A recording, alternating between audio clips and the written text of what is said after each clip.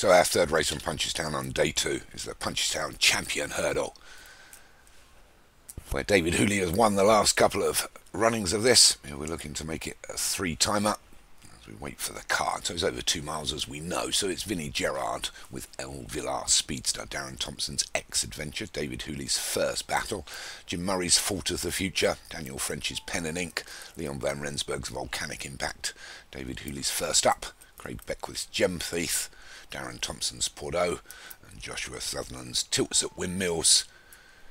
Make up 10 to go over the Champion Hurdle here, 2 miles.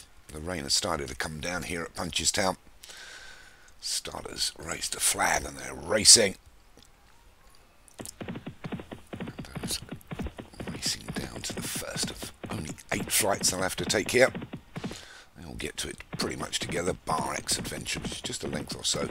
It's a little caught for toe from the start here. And the one that's going to go on is El Villar Speedster.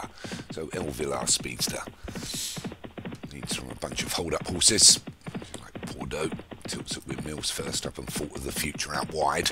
They're followed through by Pen and Ink, a bit wider, First Battle, Gem Thief, X-Adventure and Volcanic Impact. But El Villar Speedster, showing he has got speed, gets to the second, gets over it well, good jump in second by First Up, which moves himself into second.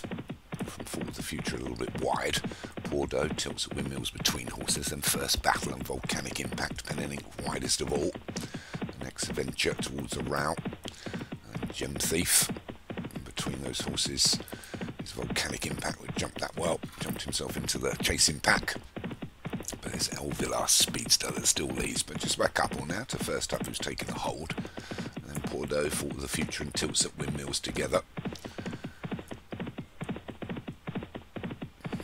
Or so back to First Battle and X-Adventure as they get to the 4th, so half the flight's done. They're all over it. Slow jump at the rear by Pen and Ink for Daniel French, puts him into that tail end Charlie position, but he's got the route and he's moved back up, demoted X-Adventure and First Battle into that position. But El Villar Speedster trying to make every post a winning one. Leads by a couple, but being closed down all the time by Bordeaux now. So El Villar Speedster, just a length advantage from Bordeaux. Then we've got First Up and Tilts at Windmills and Gem Thief. These 5 are in a line as they go over the 5th. They all clear it. Slow jump at the rear by Fault of the Future. Jim Murray's National Hunt horses having to be ridden along a little bit of the back to keep with the pack, but it's El Villar Speedster now being headed by Bordeaux. Up on the wide outside is Tilts at Windmills as they come down to the 6th, so 3 from home, they all get over it.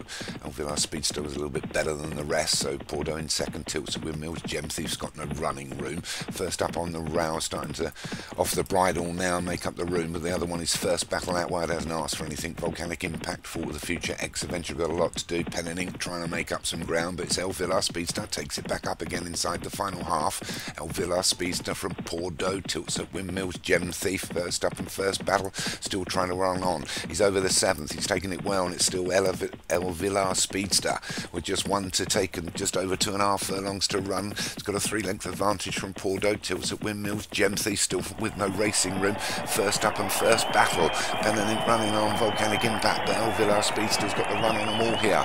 Leads by a couple, he's coming back to him now as he starts to tire inside the final furlong and a half. El Villar Speedster's going to get taken by Bordeaux as we come down to the last. It's Bordeaux now that leads from Gem Thief, who's got some racing room. First Up and First Battle on the outside. Half a furlong left to run. They're over the last, and it's Bordeaux that's going to hold off First Battle and First Up and Gem Thief.